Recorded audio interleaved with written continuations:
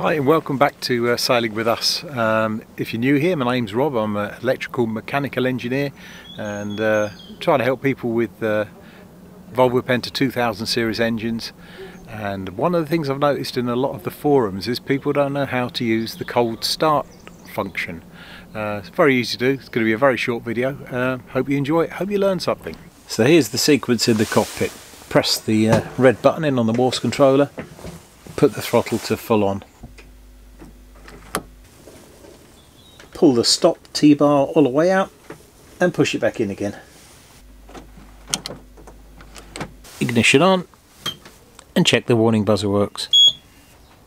So before starting, make sure you do all of your pre-start checks, oil levels, make sure the seacock is open for the cooling water, and you've got all your lights on. When you start the engine, of course, they should disappear one by one.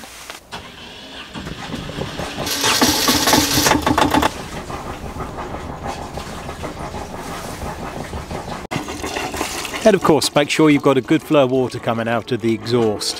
Said it was going to be a short video, this one, but I hope you found it useful. Thanks a lot then, bye!